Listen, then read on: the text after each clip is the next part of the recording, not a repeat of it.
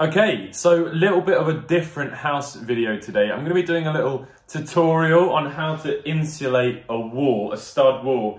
I've been doing insulation in this house all morning, and now I wanted to start this wall because it's a really nice wall. There's no cables to worry about.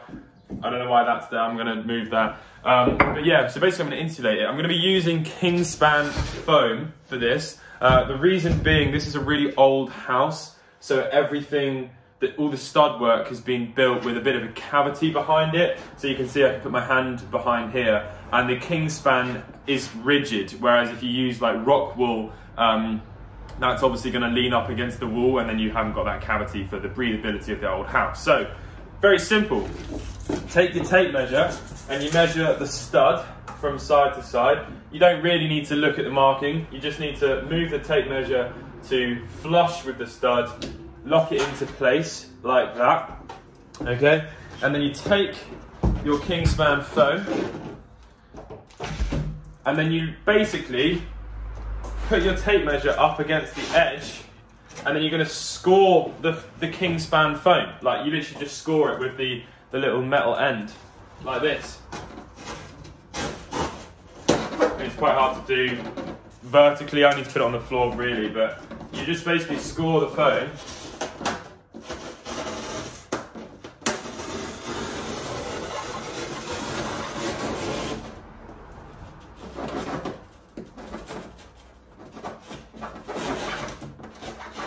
Bit like that. Then once you've got your rough line in place, we're going to saw it. So let me do that somehow.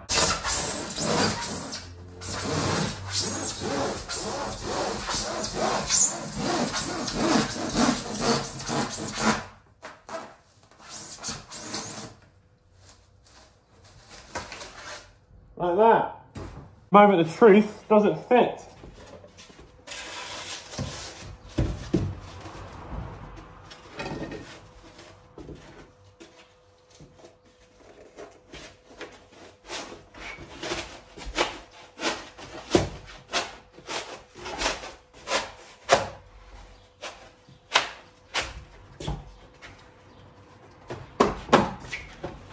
Ta-da! I mean, that's literally it, really. And that is one piece in. So now I'm going to repeat this for the whole wall.